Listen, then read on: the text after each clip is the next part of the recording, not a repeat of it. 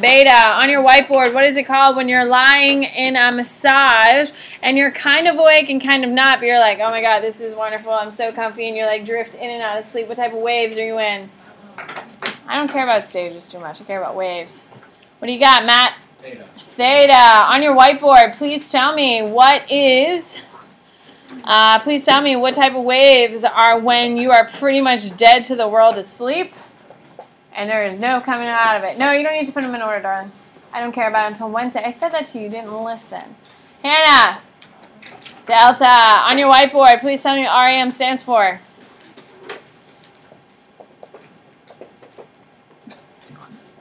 Mary Kate, your effort is off the charts. Mary Kate, what is it? Rapid eye movement. On your whiteboard, please tell me. Oh, it was coming. Thank you.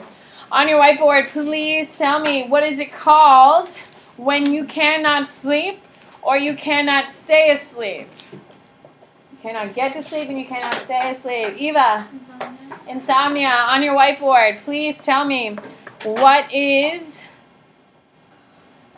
please tell me what type of, what is it called when you kind of jolt just after you fall asleep? What is that called? Good. Brittany. Sleep spindles. All right. So today we're going to wrap up. I do have a video clip for you today, so I'm pretty excited about that. I just need to know where we left off. I'm pretty sure we left off in disorders. Did we get to sleep apnea yesterday? Yeah. Okay, so insomnia is when you cannot sleep. You guys got that one? Mm-hmm. Sleep apnea is when you have trouble breathing while you're sleeping. And I have a video clip for you.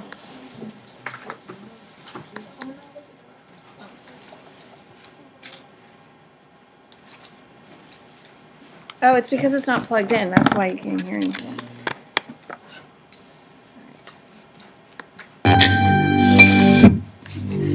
I know, it's super intense music for no reason, but, you know.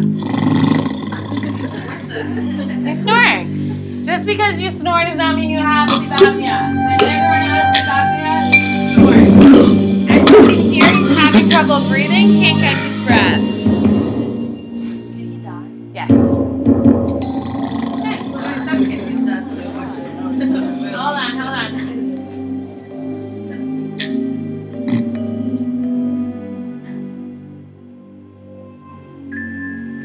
So, with normal airflow, he has plenty of room for air to exit and enter his body without an issue. When his tongue is too oversized, it blocks the airflow. So his brain sends this terrified, oh my god, we're not breathing. So he's literally gasping to catch his breath, and it happens about every minute and a half to every 2 minutes. It's someone who has severe sleep apnea. It literally blocks and stops air from reaching the body, and you can die of it. Most people who have sleep apnea have a little sleeping machine where they have an oxygen mask where they wear every single night, and the machine is actually loud on purpose to keep you from getting in too deep of a sleep, so your brain can, so you're not falling into like complete snores and complete relaxation. Yes. So that's a good question, because you have a specific way you fall asleep, correct? That's it. Whatever you found comfort in as a kid, that's it. Some people do tie themselves down to try to help avoid it. In your poorer countries where people have it, where they don't have access to machines and stuff like this, they typically tie themselves into one spot. But you can die of it. It's really hard, because if you're comfortable in one spot, even if you're like, okay, I'm totally going to stay on my side and not lie on my back, where are you going to be when you're trying to get comfy? On your back, absolutely, and that's the big problem. All right, your other major disorder is going to be narcolepsy. Okay, now narcolepsy is a sleep disorder in which a person continuously falls into REM sleep and falls immediately into during the day without warning. We have a video clip for you. His name's Rusty. And this is people's favorite video of the entire year. I mean, I have some good ones, I'm just going to say. I don't think this is my best video, but it is one of my favorites. This dachshund, Rusty, suffers from narcolepsy, a condition that causes him to suddenly fall asleep when he's trying to do other things. Little is known about the cause of narcolepsy, except that it can be inherited. It affects humans and animals alike. I I think we need to see it again, right? Yeah. This dachshund, Rusty, suffers from narcolepsy, a condition that causes him to suddenly fall asleep when he's trying to do other things. Little is known about the cause of narcolepsy, except that it can be inherited. Apparently, humans and one of my animals kids was like, Miss Bennett, that wasn't the best Rusty video. I've seen better ones.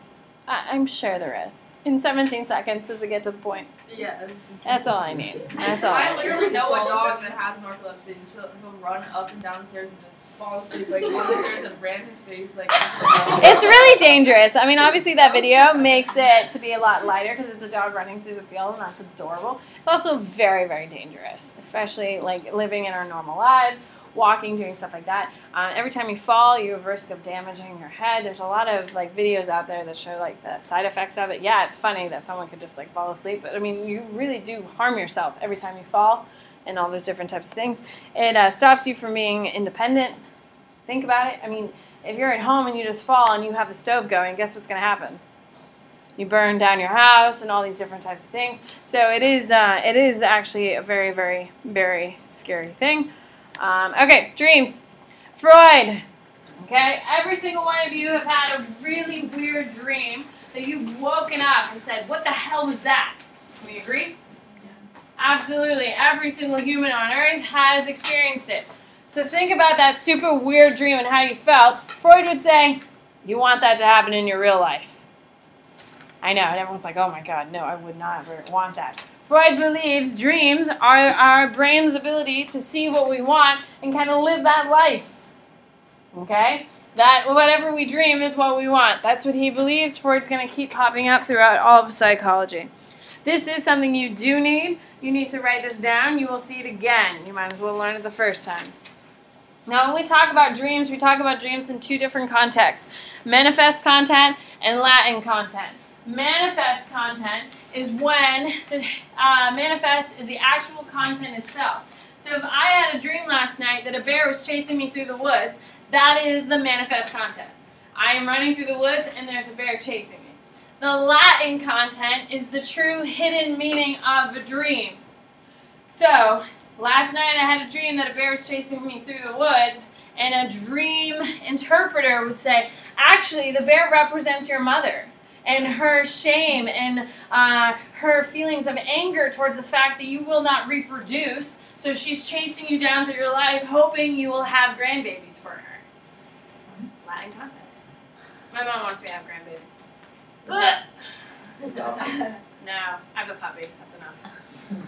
Latin content is the true hidden meaning of a dream. So the bear represents my mom. This is dream analysis. Okay? I will tell you right now, I don't care about dreams. Do not come to me and ask me, oh my God, Miss Bennett, I had a dream last night that a chandelier came to life. What does that mean? I don't know. I don't know. Google it. Find whatever answer you like. Take that and go with it. I have no idea. Don't ask me about your dreams because I don't know. What you do need to know, what I do know, is that manifest content is what the actual storyline of the dream. I'm getting chased by a bear. The Latin content is the hidden meaning of the dream that has to be interpreted, that the bear represents my mother, and the forest represents the shame because I haven't given her grandbabies.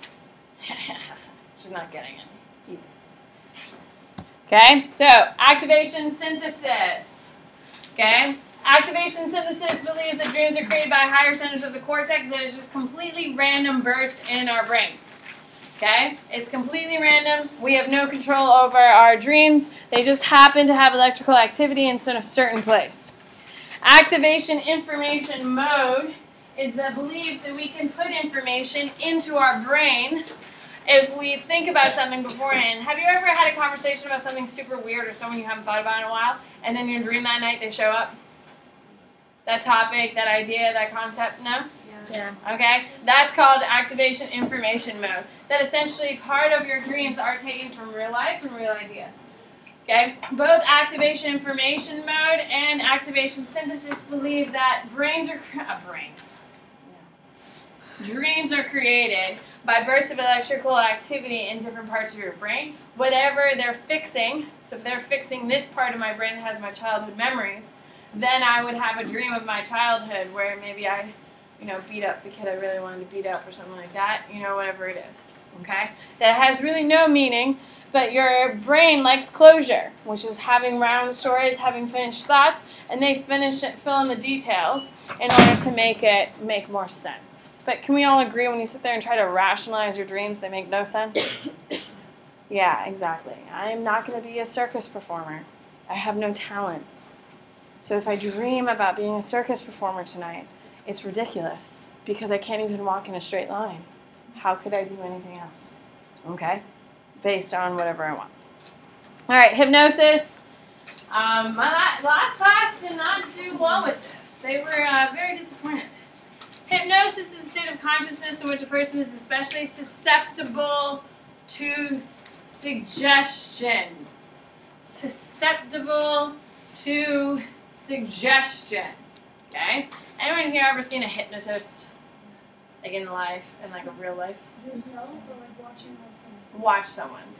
You've seen, anyone here been hypnotized? Okay. Where were you? Like on a Carnival cruise or something? Yeah. Okay. Okay, how did they ask? Did they ask, hey, does anyone want to be hypnotized? Did they ask people to volunteer? Yeah. Yes! Step 1.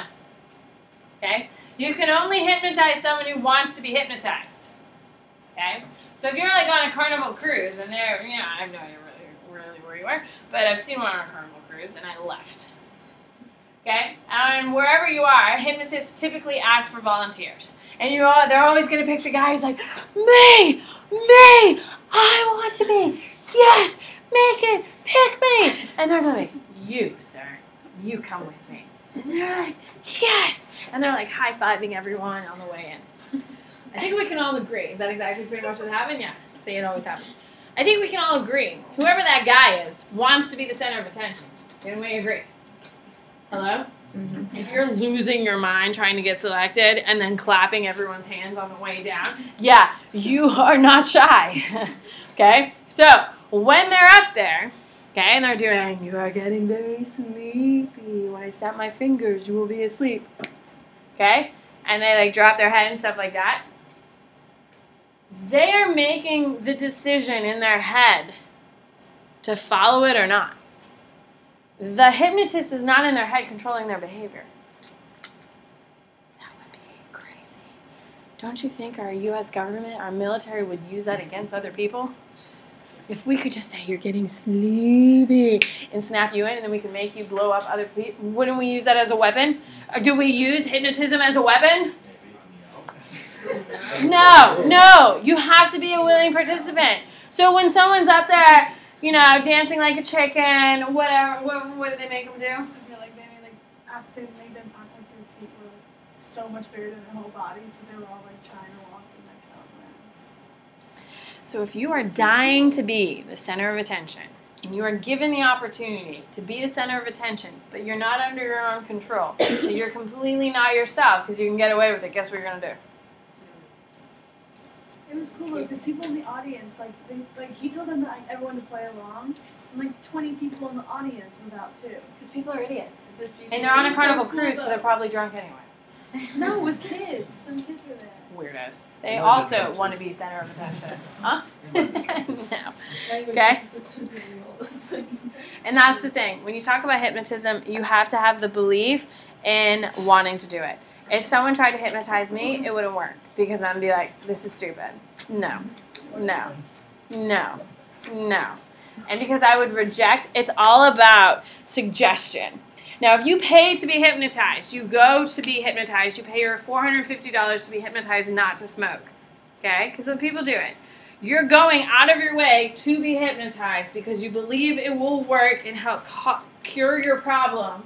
So you go, you pay a fortune of money, and next time you see cigarettes, it's not like you're like, or whatever they teach you to do. You're like, man, I just spent $450 on someone to tell me I shouldn't smoke. I'm broke now. I can't buy my cigarettes. Annie. What about if you have like PTSD and like things trigger you? PTSD, with the trigger and the hypnotism, it's about soothing the mind and calming it down. When you talk about PTSD and hypnosis, they talk about the hidden observer, which is under hypnosis of dissociation. It allows your brain to kind of switch in between two. It essentially, when we get to dissociation, which is in psychological disorders, which is at the very end of the year, dissociation, if you listen to me now and kind of process it, it's kind of a weird thing. Dissociation is when your brain essentially splits into two personalities. There's not a real split. The biology is the same, but essentially your brain splits into two personalities. We have identity dissociation disorder, which is your multiple personalities. We don't call it that anymore. We call it identity dissociation disorder. It's essentially you have multiple personalities in your brain, and they kind of go from one to the other to the other. I have a crazy video on it. Some real English chick. Oh my god. Yeah, but we have to get there. We're not there yet. Okay? So when we have hypnosis for people with PTSD, they kind of teach them how to kind of put the PTSD in a separate personality. So it's kind of like the flipping of stuff like that. They're not under hypnosis. It's not like they're like, and you won't feel it anymore. But it's a long-term therapy that allows them to kind of separate themselves in a kind of different way. Which is true. We all have that hidden observer in our head that kind of, have you ever, like, as you're doing something, you're like, yeah, you shouldn't be doing that. Yeah. Okay? It's not always. Sometimes, like, you feel more strongly than having, like, your moral guidepost, you know, that little voice in your head. Your ego, which is what it's called. Your conscience is what we call it in psychology. They're always telling you in your head, and sometimes it sounds a little bit stronger and a little bit different, and you're like, oh, man, I should really listen to that, and then you do something stupid anyway. Yeah? Huh? It's me when I take the test. Oh, and you're like, ah, man, I should do this, but you do the other? Okay. That is like your hidden observer. That in your head at any time, like you could separate it out. It's kind of a cool concept. Okay, that's what that's about. Can PTSD be helped with hypnosis? Absolutely. When you go on a Carnival cruise and there's some guy in the front, nah, they want to be the center of attention. And that's why they're acting that way, because they can get away with it. Oh, it wasn't me acting like a chicken. It was me under hypnosis. No, you idiot. Okay. So, social cognitive. Okay, can we do drugs now? Actually, let's do a quick review on the board. On your whiteboard. On your whiteboard, please tell me.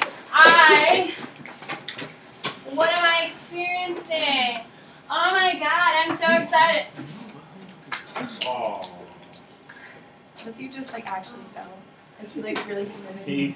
No, not that committed. No, oh my God. First of all, I know I would get a concussion. Let's just be honest. Yeah, what is it? Narcolepsy. My husband was in the kitchen making milkshakes at 2 o'clock in the morning. When I asked him, what the hell were you doing at 2 o'clock in the morning, he had no recollection.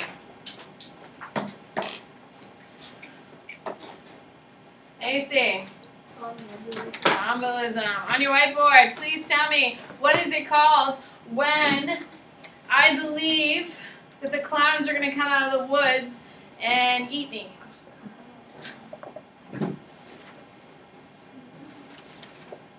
What the hell is that? Valeria. Nightmare. On your whiteboard, I'm falling and I can't get up. What? What? What is it? Bella. Night terror. All right, can we do drugs now? Yes. All right, here we go. So when we talk about psychoactive drugs, we're talking about drugs that alter your thinking, your perception, and your memory. When I say Advil, is that a psychoactive drug?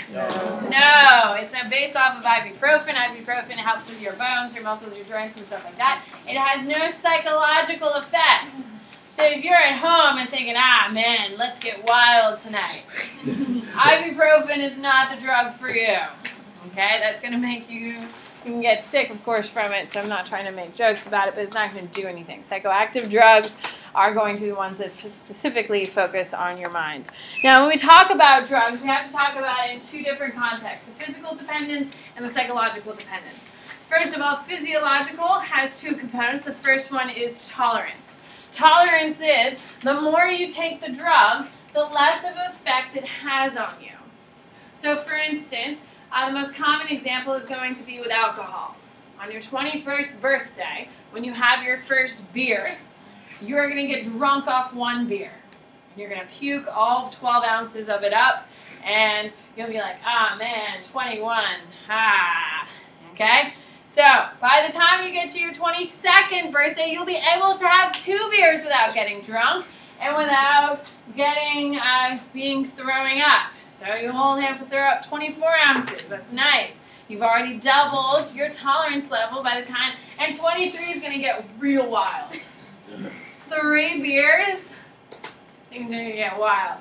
Tolerance means it takes more beer by the time you get to 23 in order to get drunk. Okay? Same thing with Advil. If you are someone who takes a lot of Advil because you have a lot of sports injuries, a lot of stuff like that, have you noticed the Advil doesn't work as much? And you have to bump up the Advil? And then you're supposed to only take 2, but now you're taking 3. First of all, if you're doing that, you need to talk to your doctor. Big thing. My husband, he gets really bad migraines because he looks like a computer screen all the time. So he used to take 2 Advil. Now he's up to 4. Because it's been so bad. Because 3 Advils no longer work, so now he's on 4. So he is going to the doctor to get a better prescription to make sure he's okay. Because you're not supposed to be taking 4 Advil. That's a tolerance. For me, I don't take that much medication. I only take medication if I'm really, really sick. Or if I'm in really, really bad pain. And 1 Advil, I can feel it. 2 Advil, I'm like, oh my goodness. Whew. I'm a new woman because I never use it. Okay? I have a very low tolerance for Advil. So when I take it, I feel better immediately. That's called tolerance. Yes? All right. Withdrawal. Now, withdrawal is a very serious thing. When your body gets used to something and you take it off, it doesn't know how to function. We've talked about when people use melatonin, when people go to the grocery store and pick up melatonin for themselves. It is awful. Don't do it. Talk to your doctor before you take any regimen of anything, especially melatonin. Because what happens is your brain develops a tolerance for melatonin. So the first time you take the melatonin drops, you're going to sleep really what you think is well, but you're not going to have a genuine REM sleep. Then after a couple months, you're going to need more. Then you're going to need more. Then eventually you're going to be like, you know what, I'm so sick of buying these pills, I can't afford it anymore, I'm not going to take it. You don't buy any more pills, and now all of a sudden you cannot sleep. You cannot sleep because your body has created a dependence on those melatonin pills. That your body cannot sleep without them because your body has stopped producing melatonin in order to help you sleep because your body was getting all this fake melatonin to replace it. And it causes a huge problem. Alcohol, if your body depends on alcohol in order to have those basic functions and all that stuff, when you remove alcohol, you literally shake because your body doesn't know how to function without it. And if you take cocaine, meth and heroin are destroying New England right now. It's a huge epidemic. So many people are being killed because withdrawing is really, really painful. Don't ever be arrested. However, if you are arrested, one of the worst things and the scariest things about being arrested and sitting in county jail waiting to be processed is listening to people going through withdrawals. Because if you are arrested and you're addicted to something, they don't give you anything to curb it. If you are a citizen who does not get in trouble for drug use and you go to your doctor, they can give you drugs to help you cut down on the withdrawals. But if you're arrested, you're literally icing out. Have you ever heard that expression? You're being iced out. That means you're literally in a seclusion as you literally scream and roll around in pain because your body is trying to get the drug out of its system and it's become incredibly painful. It literally hurts, especially with heroin. Your brain doesn't know how to function and messes it up, and it literally feels like you have like fire going through your veins because all of a sudden your neurotransmitters are freaking out because they don't have the drug that they need. That's why people who are incredibly addicted to stuff stay addicted. People who take meth like the high, but they're afraid of the crash. That's why people who take meth stay on meth. It's not because they love the feeling. It's because going out of meth, and when you come off the drug, just like everything, there's a peak and then it comes down. The fall is harsh and painful and really excruciating. So in order to avoid the fall, what do? Take more meth. Guess what? Your tolerance goes up, so you need more meth. Guess what happens? The more meth you take, the harder the fall. So guess what happens? People would rather commit suicide or take an literally overdose on meth so they don't have to feel the pain of coming down. That is what withdrawal is.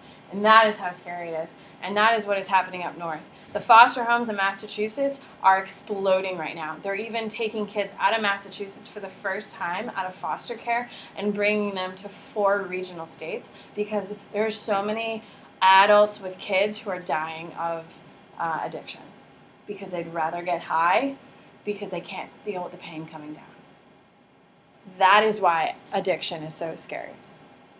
Okay? And then you have the psychological dependence. Now, psychological dependence is when you have a feeling that the drug is needed to continue, feeling of emotional or psychological well-being. I have a psychological dependence to beer in sporting situations. When I'm watching a sport, you need a beer. I love having a beer. I don't really drink. I really don't. It's not really my thing. But if I go to a baseball game, I have to have a beer and a hot dog. I feel like America, man. You know? So if I'm at the stadium, and we have season tickets, but we never go. My husband sells them. And I think I've gone to 2 games this year. It's okay. The Rays are awful. With that psychological dependence, when I go during the week, I don't drink during the week. Okay? It's just, no thank you. I barely drink on the weekends. Definitely don't drink during the week. But when I'm sitting in the stadium on a Tuesday, and we're there at the game watching terrible baseball, I'm like, oh my God, I should get a beer. I'm at a baseball game. What's more American than having a beer at a baseball game? And I'm like, man, I should get a beer. And I feel like this weirdo because I'm like, man, I should have a beer. That's a psychological dependence. Okay? I don't really drink, truly, but on Sundays if I'm watching football, if I'm at home, I'm kind of like, man, I wish we had beer in the house. You know, it's I feel like you're a real American with a beer in your hands. When you're 21, of course. So that is my psychological dependence. When you turn 21, it's fun having a beer at the game because you feel like, America. Psychological dependence. You don't need it. My mom had a psychological dependence to smoking when she was younger. My mom only would smoke when she would go out to the bar with the girls. My dad never saw my mom smoke, ever. But my mom said she smoked for 10 years. Every time they'd go out to the bar with the girls, she would have a couple drinks and start smoking. But she never left work to smoke. She would never smoke at home. She would never smoke anywhere. She'd have a couple beers and she would let's have a cigarette. By the way, my mom is the most straight-laced person you've ever met. That's literally what all my mom's friends do. Really? My mom smokes cigarettes. I'm a social smoker. But her friends literally asked me on the phone because I had to come be their Uber the other day, and they're like, "Bring us cigarettes.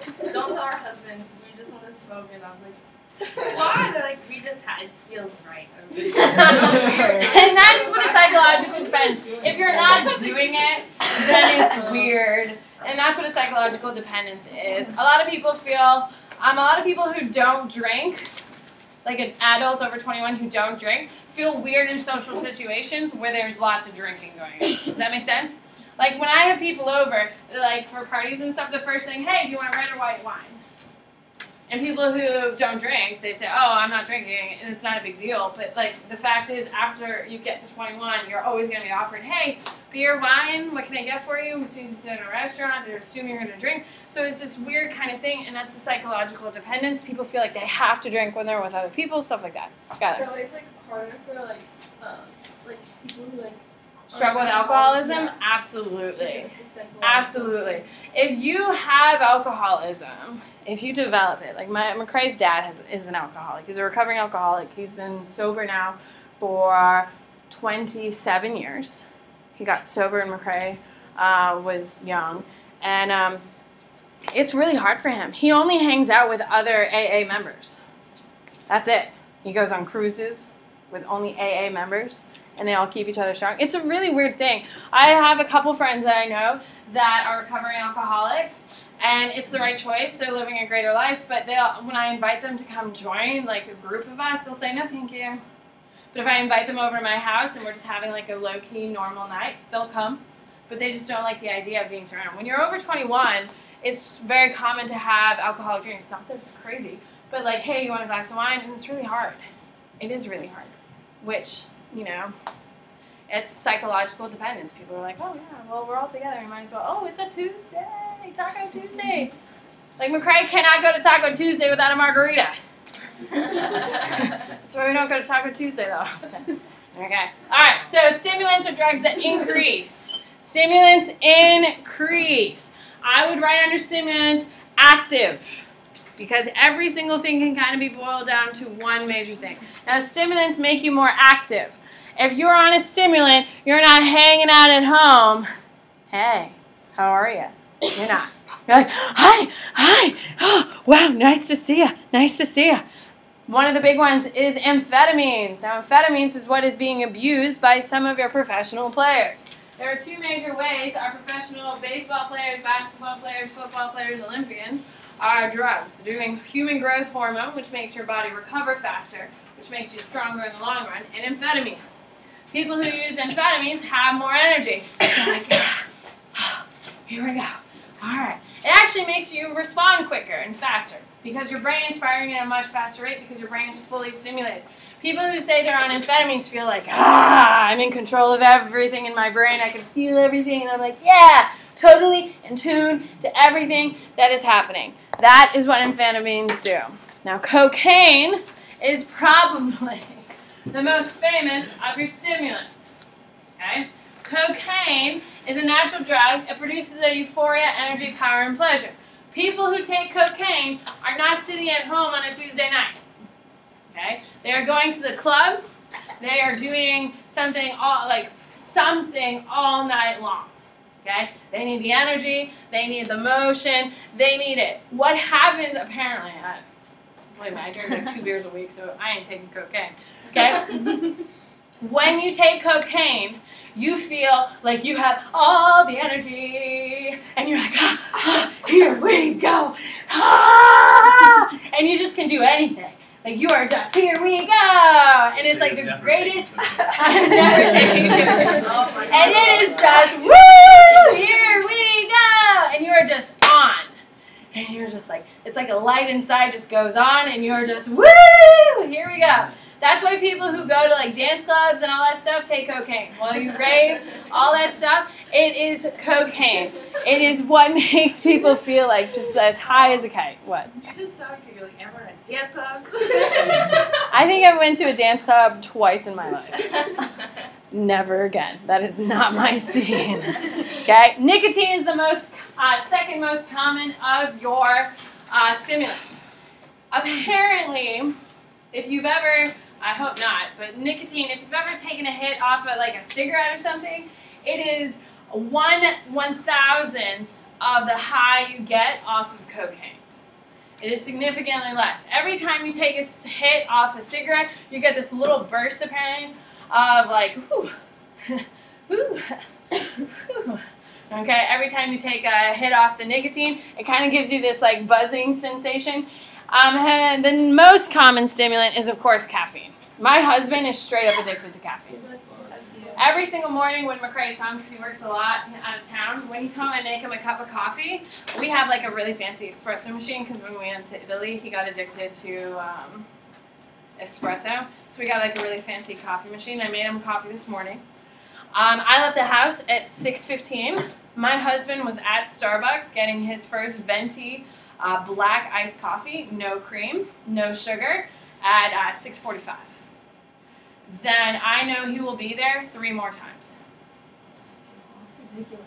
It is ridiculous. That's just so much money. He needs to just get one in his office, or No, he likes the little walk. He gets shaky. If he it's doesn't like have going his out for a caffeine, cigarette. Like it's like going out for a cigarette. Like it's like a cigarette break. He has a psychological dependence and a physiological. Because my man shakes. My man gets a migraine if he doesn't have any caffeine before 10 a.m. He gets a migraine and he's just like, oh my God, I need a nap or I need caffeine. And he will literally pound an iced coffee without a problem and then get a second one. Like, he goes back to back to back. He gets refills, which is why it's somewhat cost effective. My man spends thousands at Starbucks, I feel. He must. Like, I don't know. My little espresso machine at home is just fine for me. But he's addicted to caffeine. He gets a migraine if he doesn't have it. He gets the shakes, okay? You can also go the other way. Have you ever had enough caffeine that you literally shake?